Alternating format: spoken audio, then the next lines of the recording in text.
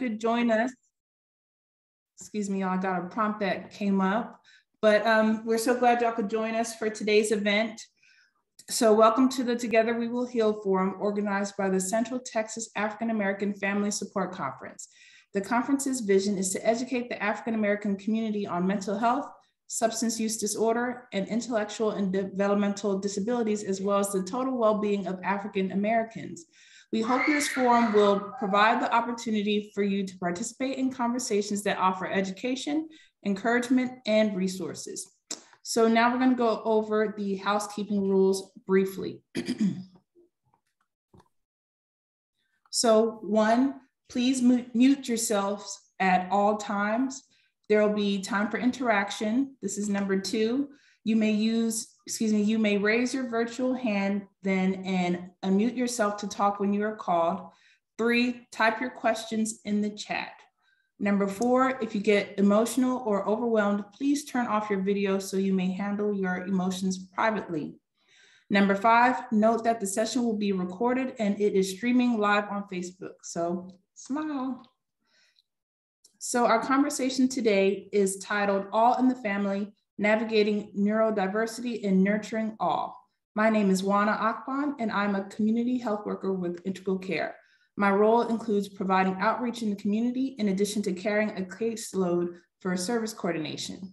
With me today is Kimberly Mosley. She's an educator, advocate, and the founder of the Mosaic Path. Welcome everyone, let's start.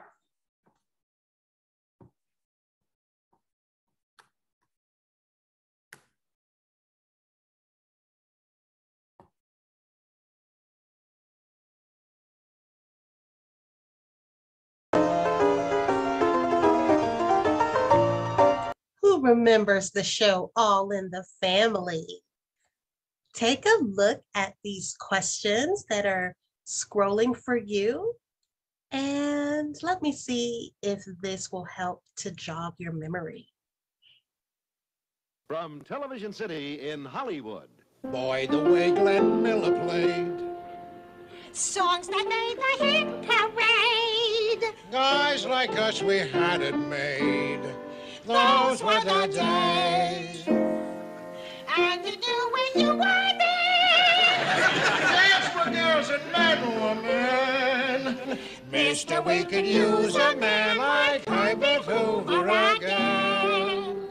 Didn't need no welfare state. Everybody pulled his weight. G.R.O. LaSalle ran great. Those were the days. Oh my, what a voice. Edith Bunker, what a voice. So if you are familiar with the show, perhaps you have some interesting answers to the questions.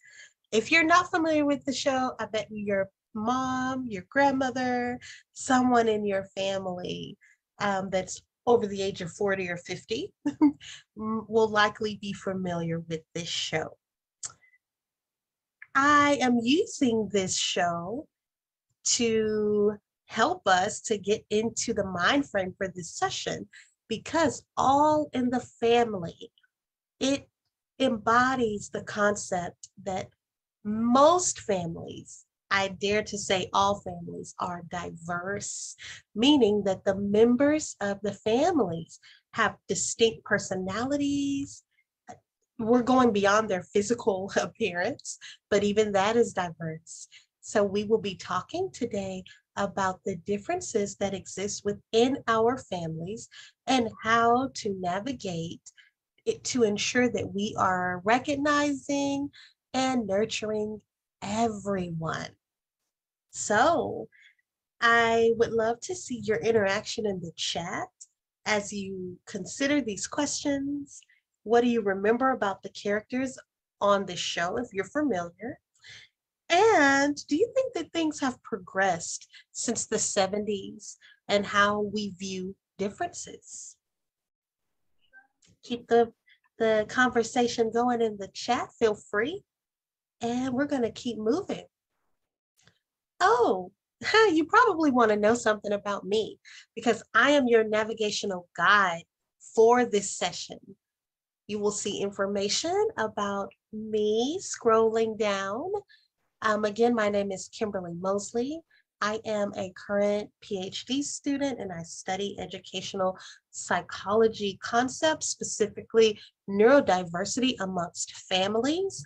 I am especially interested in how neurodiversity impacts underrepresented families, such as African Americans or Black families. So I am always overjoyed when I have the chance to present to this wonderful group with the Central Texas African American Family Support Conference. I want to say thank you again for having me today. All right, so what are our goals for today? We have 4 main goals. Participants will examine diverse family structures. So we'll be talking about our family members in our own personal families and making note of their unique qualities. Next, we will identify neurodiversity. Participants will learn about common characteristics associated with autism spectrum disorder or ASD and giftedness. And sometimes I will speak about giftedness and I may say GT, which stands for gifted and talented, okay? We will also prioritize children's perspectives. Participants will hear from my own children and will learn the importance of incorporating all perspectives. And finally, participants will develop plans to meet diverse needs. Participants will gain resources and hope to assist with meeting the needs of all children in the family. Because remember, it's all in the family. That's our focus today. Because family relationships matter. It's a rare condition this day and age to read any good news on the newspaper page. And love and tradition of the grand design, some people say, is even harder to find. Oh, were you dancing? I loved the show Family Matters. And I hope that it brought back sweet memories for you. But even beyond that, I really want you to walk away today understanding that family relationships, they really do matter. And you can see on the screen that we have 3 relationships that we tend to think about. But today we're going to focus in on 2 of them. So the parent-parent relationship. This is an important aspect of the family. To put it simply, strong marriages and strong parental relationships equate to strong children. When parents are happy and working together for the betterment of their children, families are stronger, all members of the family. And this is the same with the parent-child relationship. Yep, you guessed it. Healthy parent, healthy children. There is a strong correlation that exists between a parent's psychological well-being and a child's developmental and mental health outcome. This is proven by research and it's backed by statistics, which are derived from the empirical research that is conducted. And at the end of the presentation, you will see a list of references, and there are specific references that speak to the stats and the information that I'm giving to you during this presentation. Those references will be available at the end. And last but certainly not least, we have the sibling relationship, because healthy sibling relationships equal healthy individual children.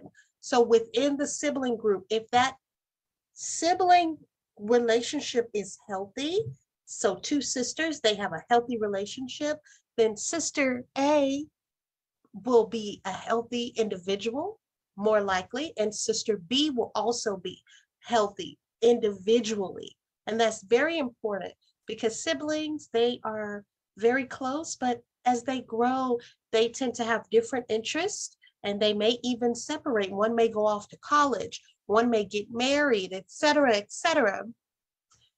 So we need them to be healthy together and individually. Siblings are the first example of a best friend for many. Efforts to support sibling understanding and strengthen sibling bonding will yield positive results for all children within diverse family structures. And that's really our focus, all in the family. We don't want to leave anyone behind. So parents have a big job here. We must manage diversity that is inherent in the uniqueness of our children. Parents and other caregivers are the ultimate life navigators, okay? So this picture here shows my 4 little babies, and they were visiting a pumpkin patch. And when you look at the picture, just like my children, they are different sizes. You know, you see my oldest daughter, and then my second oldest, who is my other daughter, and then her brother right behind her. And then you see the baby brother, okay? So just like the pumpkin, some are small, some are large, some are elongated, some are more wide, but they all are growing in this patch, okay? So when we think about a family and what it takes to nurture that family, think about vegetation growing. Certain plants, they need more sunlight than others. Some can thrive with little to no sunlight at all. Certain plants need more water on a daily basis, or more frequently, I should say, than others. Some can thrive with little to no water. They can grow in the desert. So I hope that I'm helping you to see that navigating neurodiversity is sort of like growing plants. We have to give each individual child what they need specifically for their special, unique identities. And we cannot get lost in a child who may have special needs and forget another child that may be more independent. This is what we're going to be talking about today. We have to balance as we're navigating. We must balance so that all children are nurtured. This session will focus on siblings and the parent-child relationship. There must be some magic clue inside these gentle walls, 'cause all I see is a tower of dreams, real love bursting out of every scene. As days go by, it's the bigger love of the family.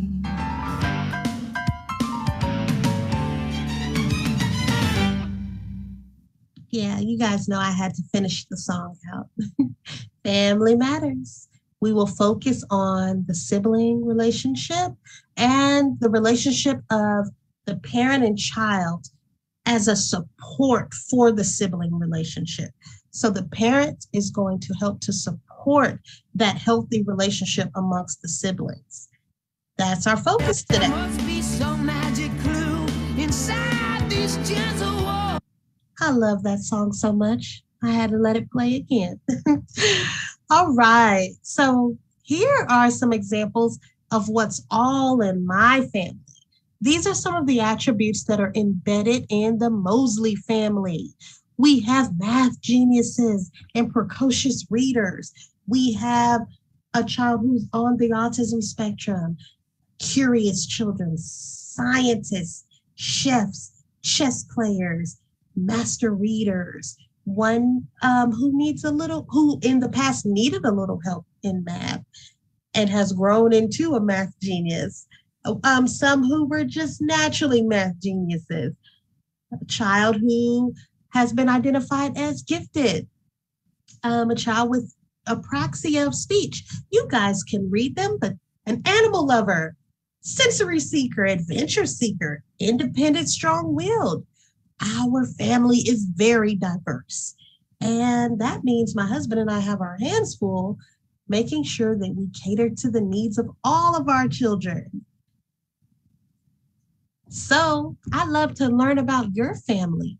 What are some attributes embedded in your family? Please feel free to share in the chat. We want to know what's all in your family. Do you have an artist in your family? What about an avid reader? I look forward to seeing what you share about your family in the chat. Oh, I know these cubes that are sharing all of our family attributes, they resemble a dice. However, life is not a game.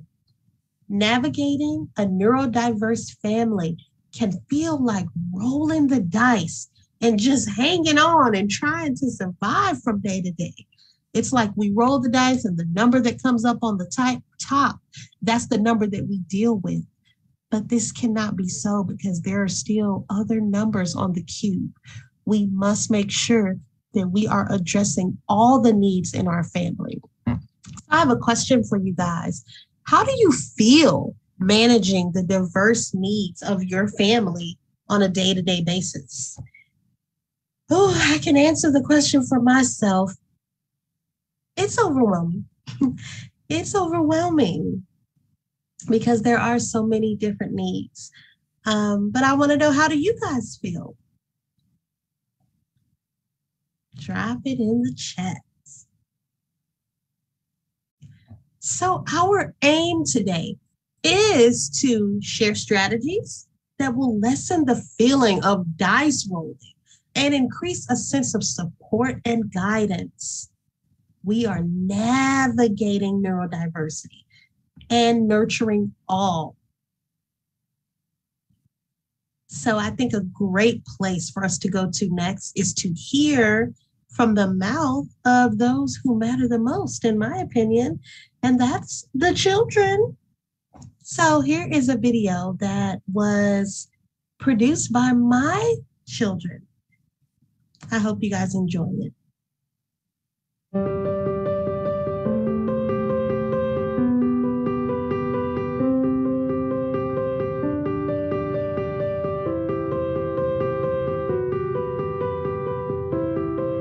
All right, so let's hear from the children. How does it feel as an older sibling interacting with your younger siblings? How does it feel to interact with my siblings is that it's kind of entertaining and interesting. For me, interacting with my younger siblings, sometimes it's entertaining, like my sister said, but me being the oldest, it's kind of annoying sometimes. So, can you tell me, from your perspective, how is it having a sibling on the autism spectrum and a sibling that's gifted? How it feels to have a sibling on an autism scale is that it feels interesting because you get to learn how to help them. How it feels to have a gifted sibling is that, let's take music for an example. I have a sibling named Robin, and she's really good at the trumpet. What's good about using music is that she knows the notes, and it can put in the mood of what I'm feeling, what she's feeling sometimes. But then it's kind of loud and it's kind of annoying because she plays it when she's bored. It feels happy. Sometimes it feels mad. I feel happy, excited.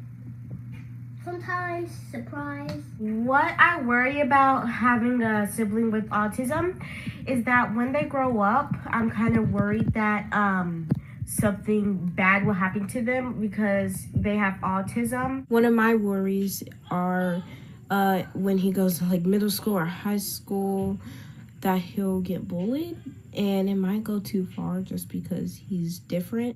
As old people say, presentation. The following clips are things that Ryan does on a day-to-day basis. So guys, we're out now. It's the morning and we are about to eat breakfast. What? What do you want to tell me? When Ryan is trying to tell me something, sometimes he will tap gently, repeatedly on my shoulder, and that gives me a signal that he wants to tell me something. Ryan is enjoying the car ride. What do you want, Rara? Okay. So guys, this is how Ryan communicates. Sometimes he like talks, and the other times he goes on his talker, but he mostly, screams him. This is how he works his talker. He presses on these buttons that have words on it, and he puts them in a sentence, basically, and there's a voice that when you click on the buttons, there's a voice that says a word. Mama, how was your day? Huh? How was your day at school? Or whatever. One thing that Ryan does is kind of strange but unique is he takes these random utensils and then he lets them drop on the desk, and it's satisfying for him. I just want to share this quick message to you guys. Siblings are just like an elevator. If someone goes down, help that person to go up. If someone goes up, they help you go up with them. Y'all are all a team. Y'all be there for each other. That's what I call family love.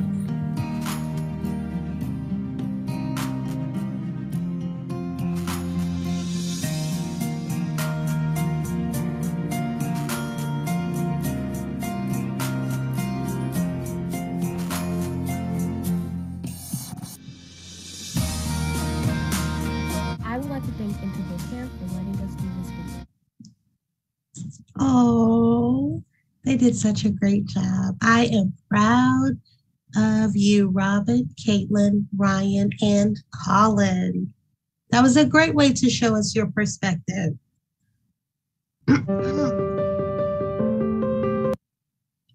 So, how can we ensure proper balance while navigating neurodiversity? As you can see with my family, I have a lot to balance, a lot of distinct personalities and needs. Excuse me, I skipped a slide. So parental support for diverse children. This is not all of parental support, but I wanted to ensure that I highlight 4 areas that I think are great ways that we can provide support for our diverse children. The first one being through modeling. Parents must not only speak, but they must show children how to include others and interact. Through education, making children aware of autism and giftedness and their characteristics will increase empathy and understanding amongst siblings. Interaction encouragement. Neurodiverse children must be encouraged to interact at times. Children with ASD and giftedness, they often struggle socially. They may withdraw.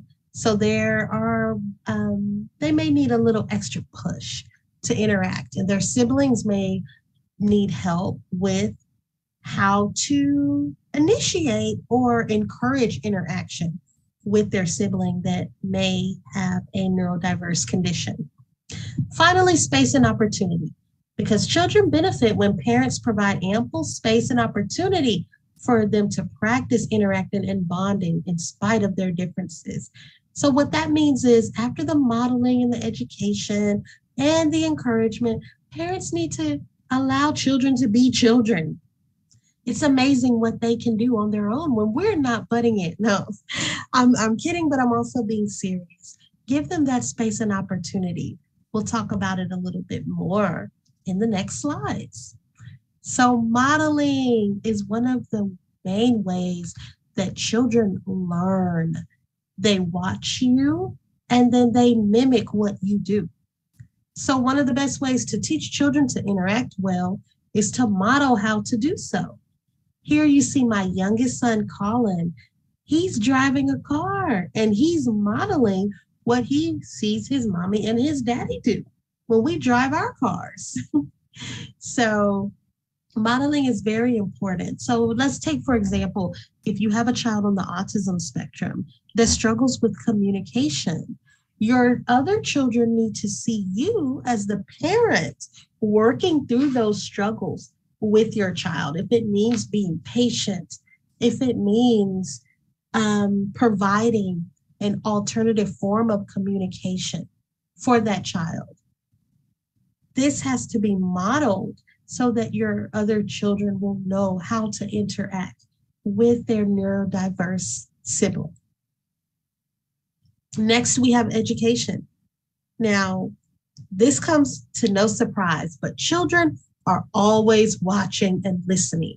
So even if you don't think you're teaching them, oh, yes, you are. You're teaching them by what you say and what you do, even when you don't think they hear you or see you. So it's important to utilize each and every moment to educate children on neurodiversity and encourage tolerance and appreciation of differences. So an example that I'm thinking of is if you're out at a restaurant and your children notice someone moving their hands around a lot to speak. They're using sign language. You can discreetly but intentionally explain to your child that that is a completely normal way to communicate. That person who's using sign language may have a hearing challenge, and it has affected the way that they speak verbally, but they are able to communicate in a unique, cool way. So speaking to your kids about the differences that you see as you're out and about is a great way to educate them. Don't just stare and just brush it off. No, take that moment to educate your children. It will help them with understanding others who may be different. So speaking of education, let's dive into a little bit of education ourselves. Let's define autism or ASD. It is a developmental disability described by a broad range of conditions characterized by challenges with social skills, repetitive behaviors, speech, and nonverbal communication. What about giftedness?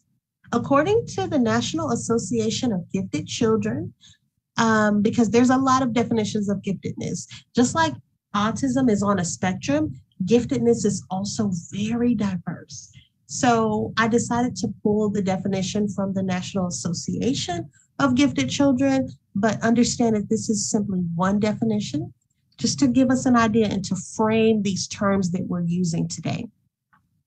Giftedness refers to students, children, or youth who give evidence of high achievement capability in such areas as intellectual, creative, artistic, or leadership capacity, or in specific academic fields, and who need services or activities not ordinarily provided by the school in order to fully develop those capabilities. All right. So if you've ever attended a former talk with me, then you have heard of the CRISE program before. CRISE is an acronym, a trademark, copyright protected acronym that I developed to help people understand neurodiversity. Don't ignore the silent cries. Don't ignore the silent cries. So when we're talking about autism, CRISE stands for communication, repetitive behaviors, information processing, emotional regulation, and sensory sensitivities. This is a quick way for people to kind of, if you notice someone who's different and they're doing something that doesn't quite sit right with you, or you're thinking, why is that child doing that? Maybe you could think about the CRISE program and ask yourself, okay, could there be a communication challenge going on? Oh, are those repetitive behaviors, spinning things, using pencils and crayons to stem like Ryan was doing in the video? Could it be information processing? Could it be emotional regulation? Could it be sensory seeking? And then it will help to frame your thoughts, lower your frustration and your stress, and help you to relate to the person. This is my hope, and my research that I'm doing for my PhD program is centered around seeing how this program can help families and providers, help everyone to be more understanding of individuals with neurodiversity. So let me pause it. This is my son, Ryan, demonstrating for you how he communicates, an alternative way for him to communicate. Remember, with the CRIES program, the C is for communication. Let's check Ryan out. Good job, bud. How about this one? Good job. How about this one? What color is it? What color is it? Brian, what color is this? Can you show me? Purple. Yes, good job, Ryan.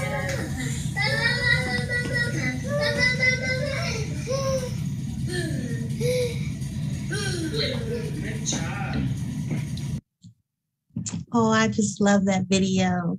Ryan, he works very hard to communicate.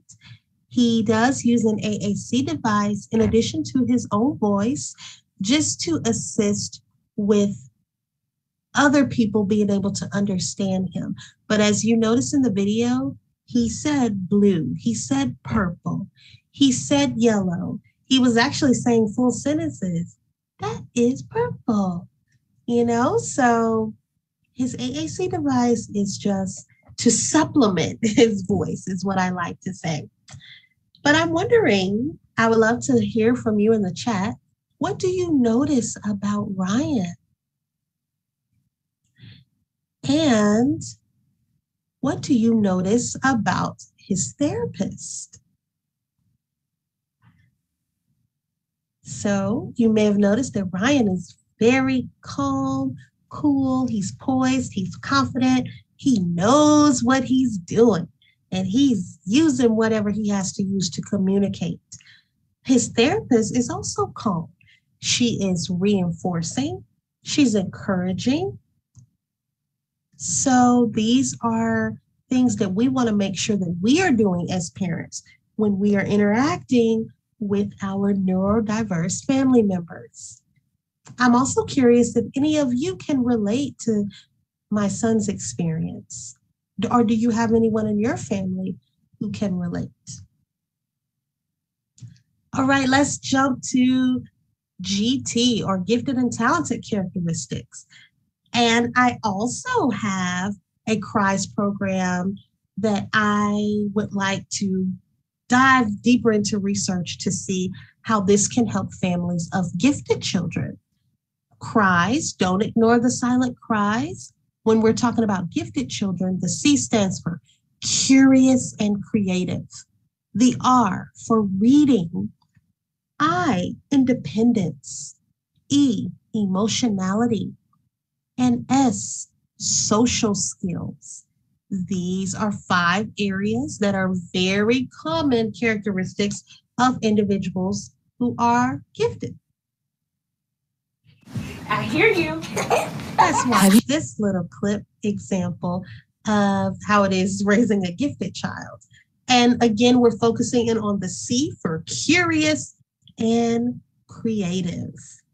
You can also take a look at the questions over to the side as you watch. Do you ever wonder what it's like to raise a superhero?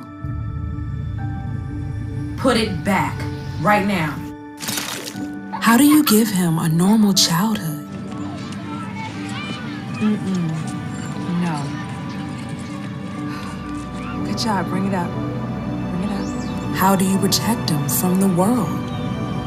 Hey, Dion. Dion, I'm not playing. Well, let me tell you how I raised my son, Dion. There we go. You ready to eat it?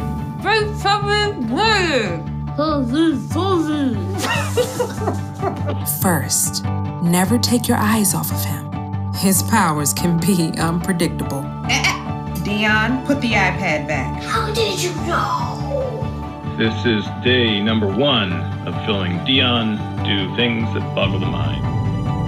I needed a sidekick to help me film. And for me, it was my late husband's best friend, Pat. Go scare Pat. Jeez.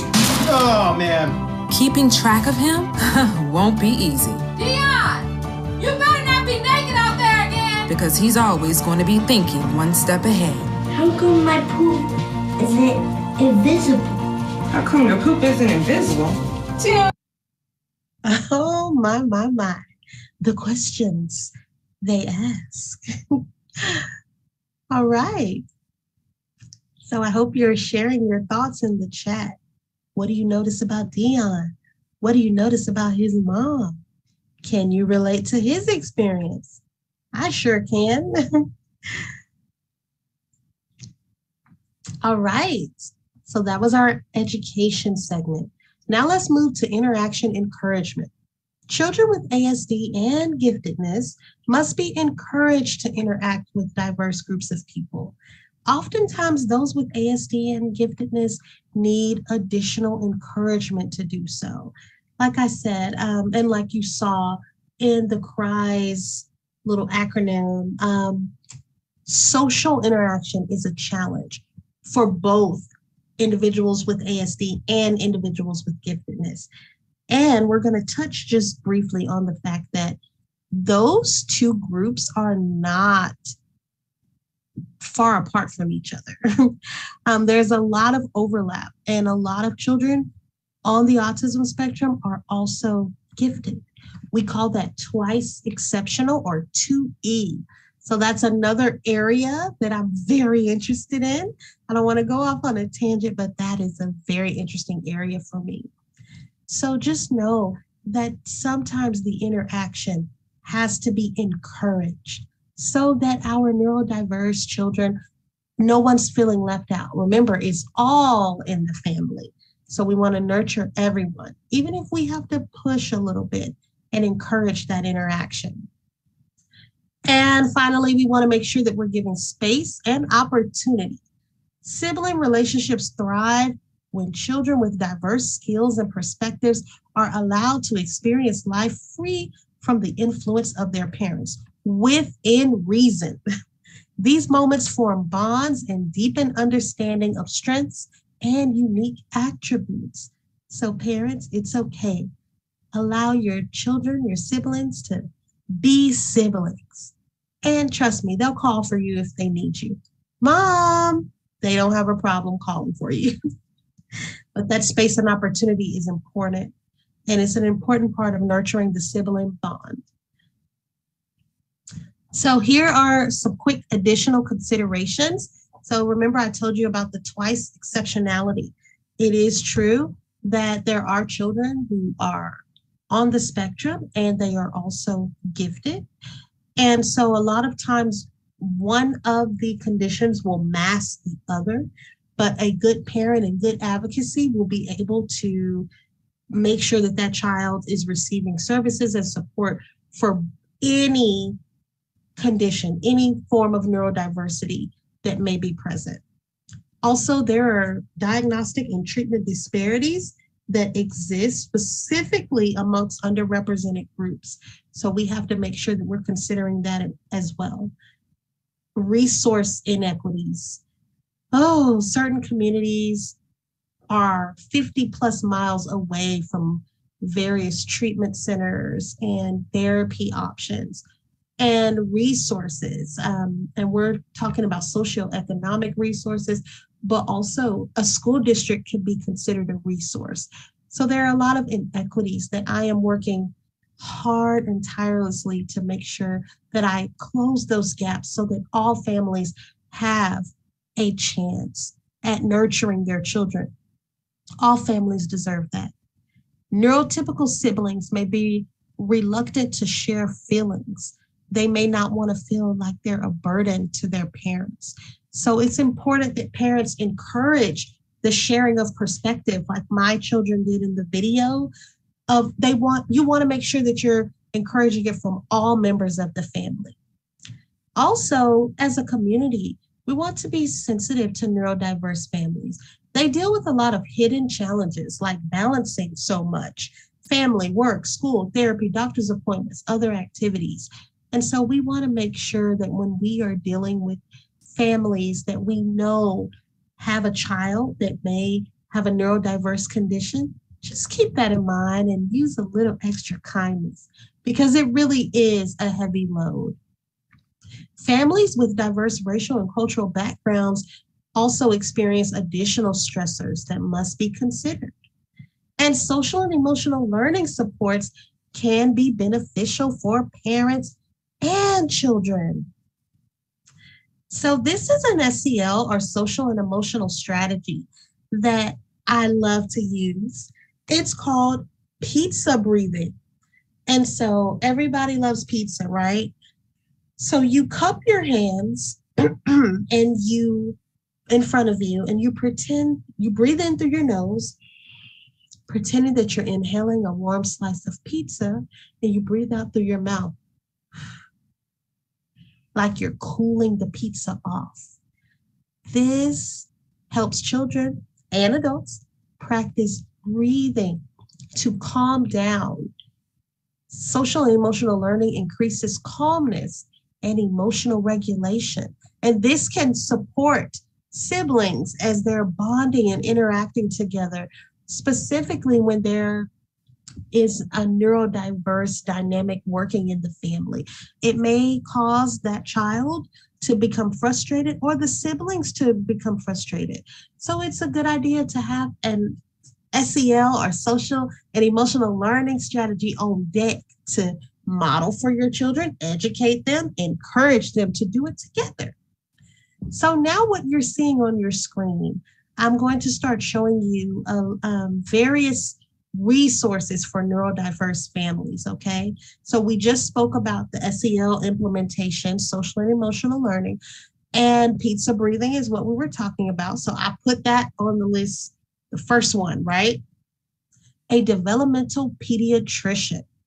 Oh, this is a very, very important part of your team for neurodiverse families, because official diagnoses are required for most, if not all, therapies to be approved by insurance. And the developmental pediatrician is going to be the person who's going to help you get that official diagnosis most of the time, I believe all of the time.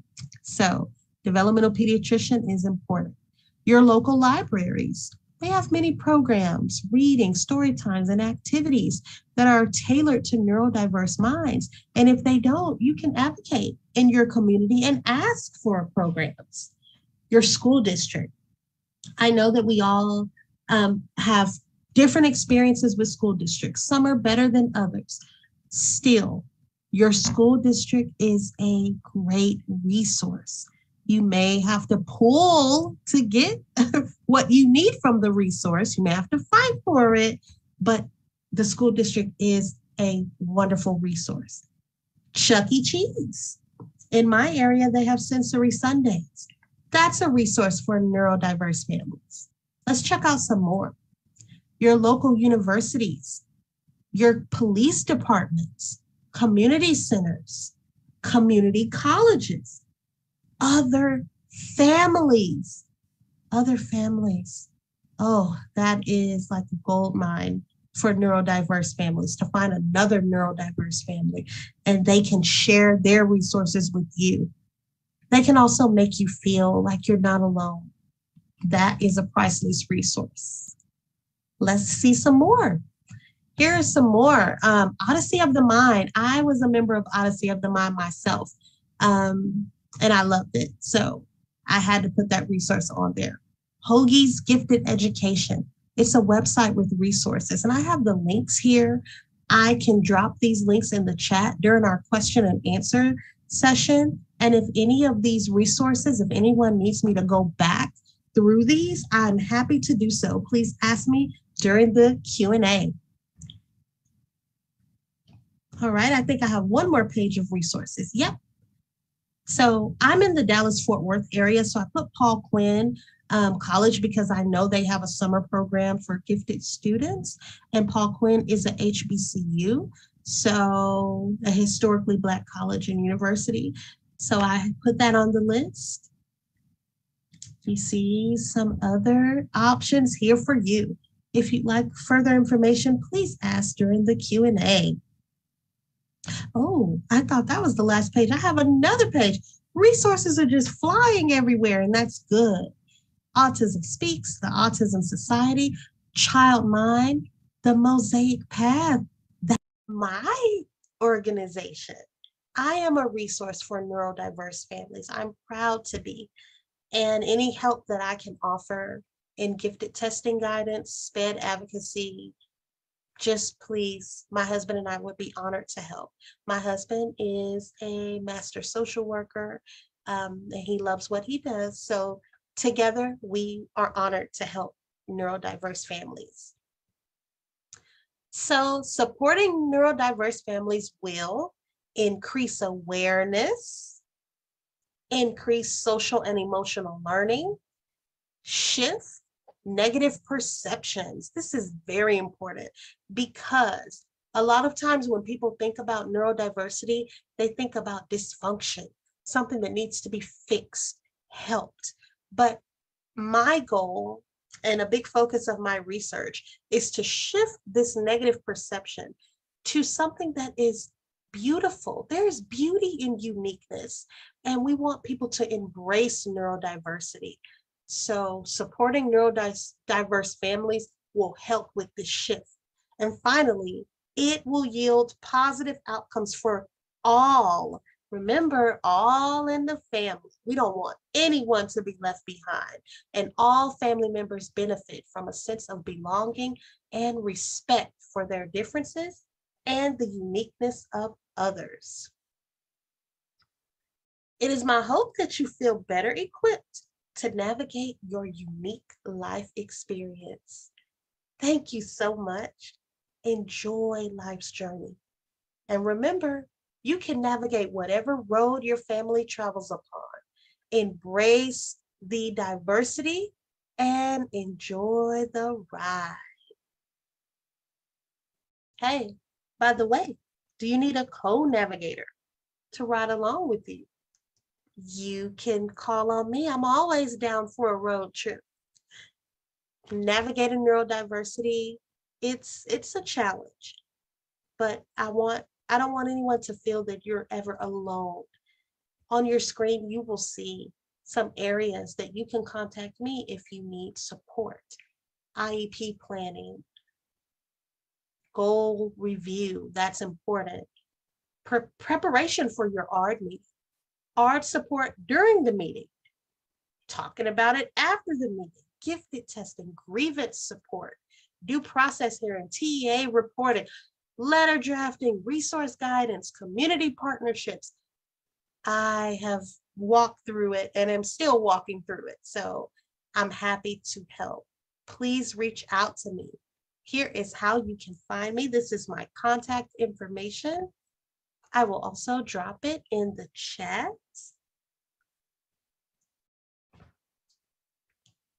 I have enjoyed spending this time with all of you navigators, neurodiversity navigators. Here are my references.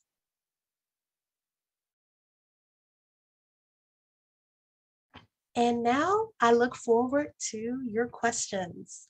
Thank you all.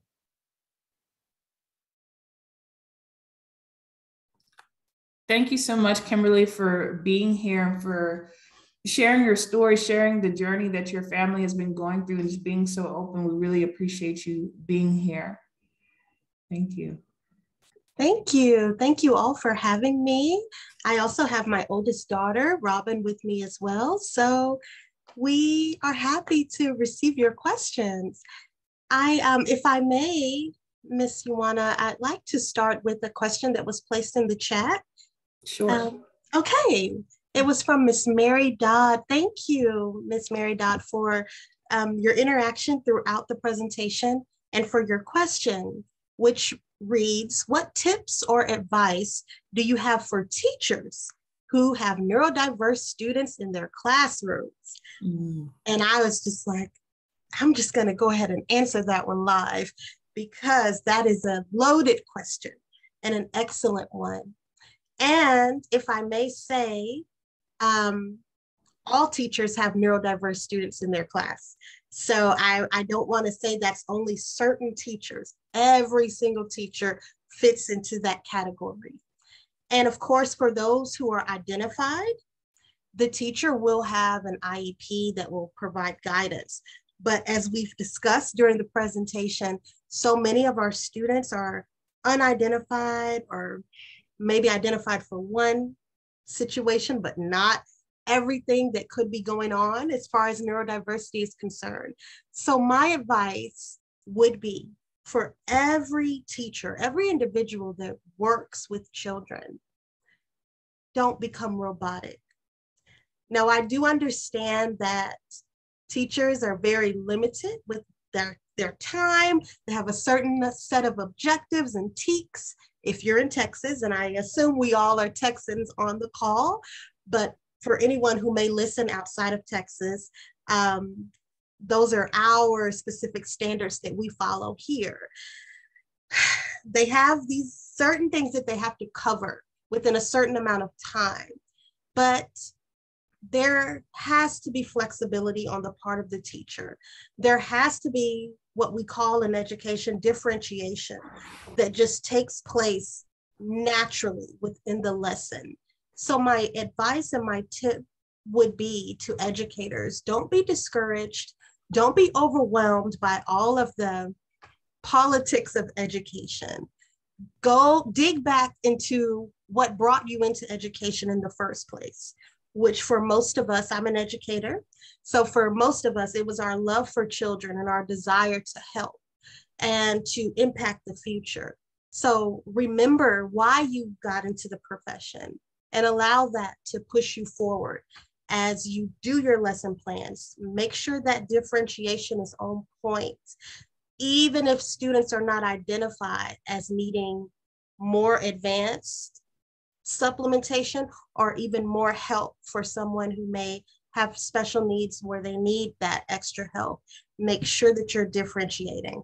That would be my advice. But as you can see, I can talk on and on. I'm very, very passionate about education. Oh, and someone in the chat said, just put aside the lesson plans altogether. And I kind of agree with that too. But you know, you need a little framework to help you focus on what you're teaching. But feel free, I agree with you, Ms. Watts, feel free to just allow yourself to teach within bounds. We don't want people getting fired, but teach those children with the love and the passion that brought you into the field of education. I hope that answered the question. I see another question in the chat, but if anyone else, please raise your hand or unmute because I may not be able to see you, but I'll read the question that I see in the chat and answer it as well. It's from Lady Jane, and she asks, if you have concerns about a child's behavior, how do you navigate getting them checked out?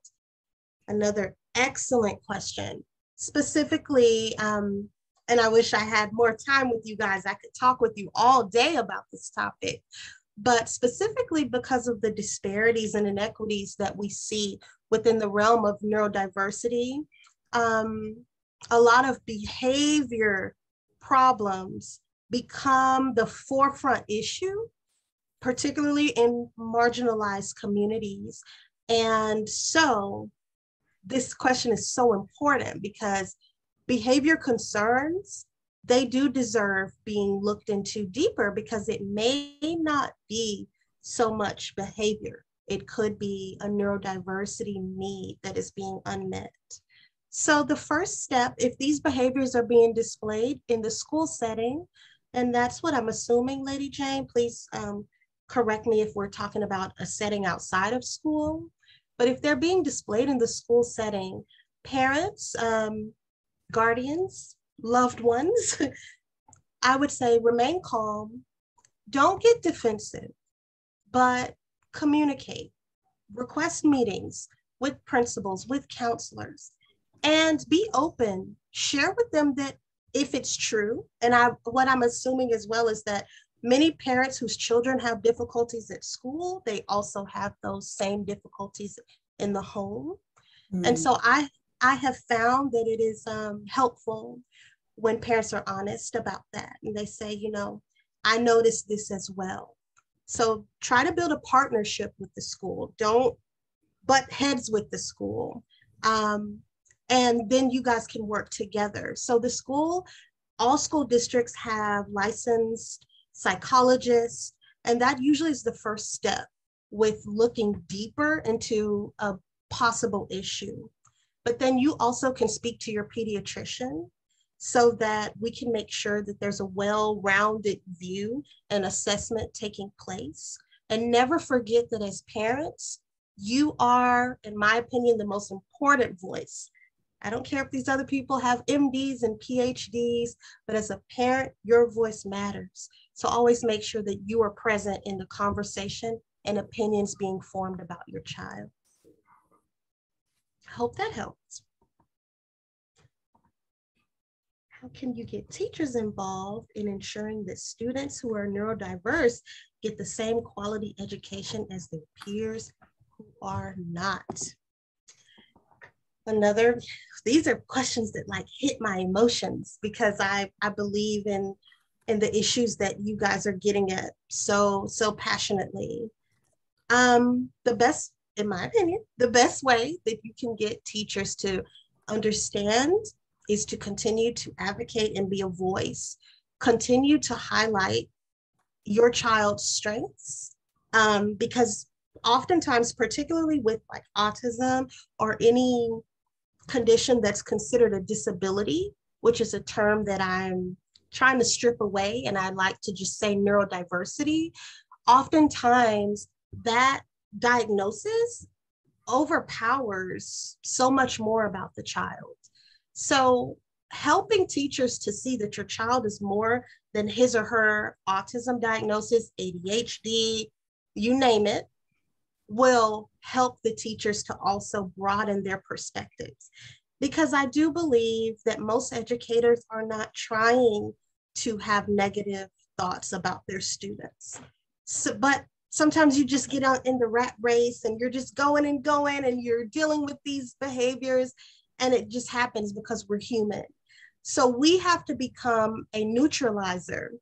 We have to become the voice that screams for our children that although they may have these challenges, they also have many positive attributes. And I believe that that will help teachers' perspectives to shift.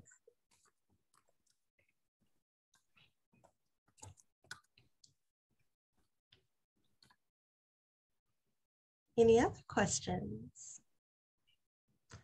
What would you say to parents who believe they can pray away the neurodiversity in their children and refuse medical help? Excellent question. Excellent question.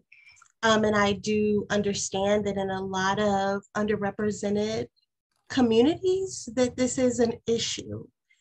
I wish that I had someone from the medical community on the panel with me, because I think that the answer to this question actually takes, it requires input from both parties. And what I mean is the medical community has to do a lot of work in healing some of the fractures that have taken place, because a lot of distrust exists amongst certain communities and the medical community due to historical medical abuses and just unfortunate situations that I know I don't have time to go into, but it's very complex why families develop these opinions and feelings and just adverse thoughts towards medical help.